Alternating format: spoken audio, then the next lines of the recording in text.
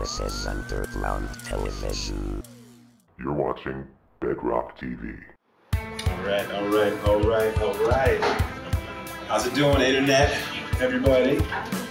Welcome to Bedrock TV. You know how it goes. I'm Cameron Phillips, your host. Burning up a little bit because my guest for the day.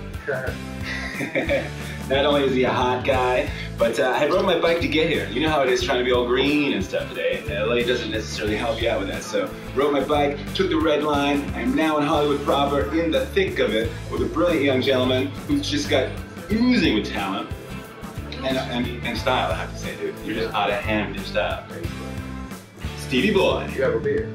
Yes, I do. That's kind of why I make the big bucks. Yeah, that's kind of it's being relaxed and let me be relaxed. I love it. Yes. But I wasn't kidding, man. I rode my bike down here, and I love public transportation. I'm all about it.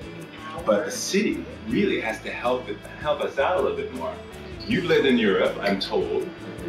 I've lived in Europe 16 years or so. Oh wow, that's great. Yeah, so you really get used to another way of just doing things. Just doing things, exactly. So I'm happy, proud, cheers to be here in the United States, making the show and being in Hollywood, getting a chance to meet cats like this guy, Stevie Boy. But I do miss Europe. What about you?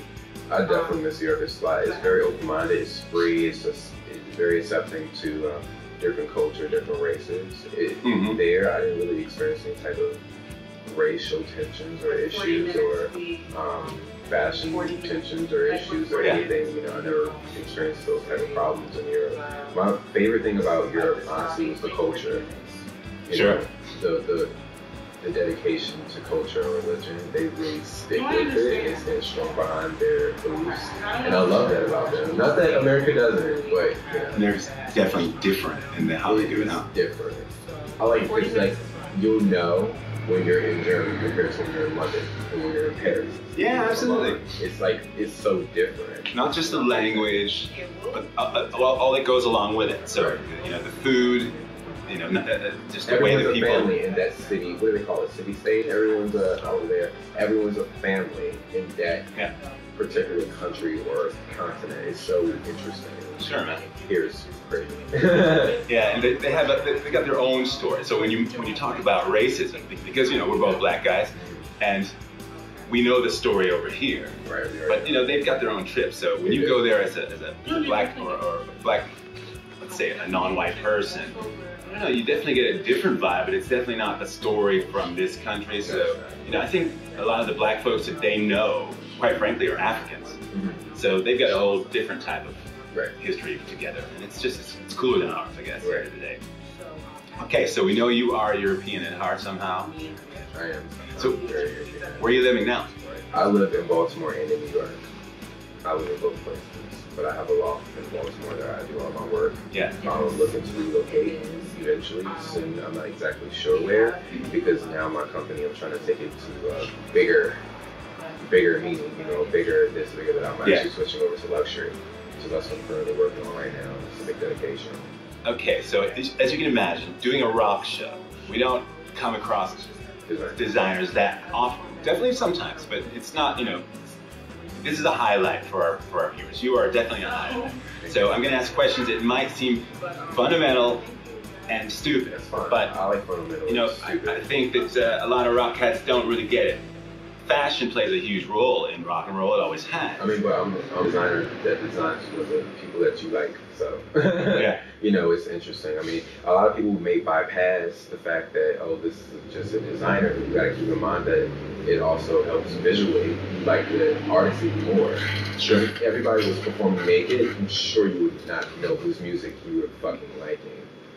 Trust me, the image helps. It definitely does. Well, it's a huge factor. I know that. It's a huge factor. Now I do know that some people are down with that and some people aren't. So I'm a purist, I'm old school. So first and foremost, I want my rock stars to rock. First and foremost. And I notice today a lot of new artists, and particularly successful, far more than I've ever been and may ever be, they don't rock, but they're all about image and look. So what's your feeling about that as a designer? Well, image definitely will get you. You know, I mean, just look at David Bowie back in the day. Yeah. His image pushed him to bigger heights. the Beatles, how they turned wearing a suit to the thing. Simple things like that. Everyone had distinctive images. Sure. But the images is what made people more interested. Like, you know, sadly now, before you used to have the talent to get you out there. Now you don't have to have the talent. You have to have the image. It is what it is. You just Stevie gotta roll Boy, with it. nailed it on the head, man. You have to roll with it. You do have to roll with it. So, okay, you take an old guy like me. Okay. What should I do to make myself more appealing on that fashion tip?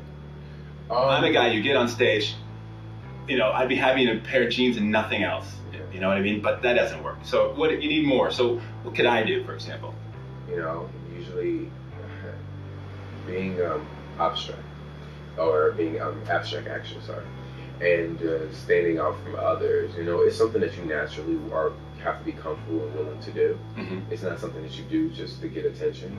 Okay. But you know, a suit and a tie, probably like a suit and a tie, it's cute. It looks great. But to have a suit and a tie with spikes on the shoulders, that takes it that extra step. Right on. So the band I'm playing with, which is called Elegant Friction, 3-piece band, traditional, we rock. Bass, drums, guitar, girl singer, plays bass. We don't really have a sure fashion or sure style yet. So what we're doing is, quite frankly, we're all wearing black and just busting the shit out when we get up there. So it comes across, but I know that we could do something maybe even cooler. So I'm gonna invite you to take a look at our website sometime. I will. And I'll follow up with you guys, and we'll find out what Stevie Boy says, what this band, Elegant Friction, could actually do. Just be fucking cooler at the end of the day. Nice, man. I have a broad imagination. I mean, all I have to do is basically like listen to someone's music without even seeing who they are, and physically in person or just visually, and I can definitely put an image to it. Cool. It's really simple. All it is just your imagination. Now, of course, you get paid for that normally, I would imagine. Yeah. That is the nature of the job. So, do you work as a stylist? I do. Okay. As a stylist and a designer, you know, I started off, technically I was doing music. Not technically, I was doing music. I had a lot of great offers and big deals, but I was underage. I just turned 21 this year. Okay. And I was underage. I think it was about 17, 18 when I first got my first record label deal. My mom would let me do it, so I didn't push away from music. I just couldn't do it. I was living under my mom's household. Mom's house, mom's rules. And my mom was in the military for 30 years, so you get the idea. And father's been in the military for 30 years. That's 60 years combined. Okay. Mentally, it's childish, but So you had to break out one way or another. I did. I moved out of my mom's house when I was 18, and it broke her heart. But now she's proud of me. But sure. And then I got into other things such as modeling, and then I became a photographer, and I became a designer. Right on. And now I'm a designer now, in terms of stylist / designer. And that's what I'm working on right now. You know, revamping people's images. You know, people that inspire me. Sure. You know, from back in the day. I like to work with people back in the day, not necessarily who's hot now. I understand that's what keeps you relevant, but to get my kindred spirit satisfied, I like to work with the people in the past.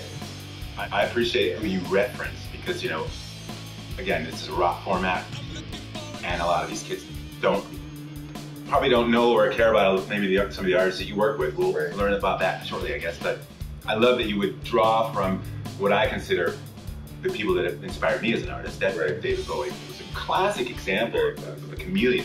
And anyone who knows me for any sort of, you know, the last 10 years or so will see a lot of changes, a lot of external and sonic changes as well.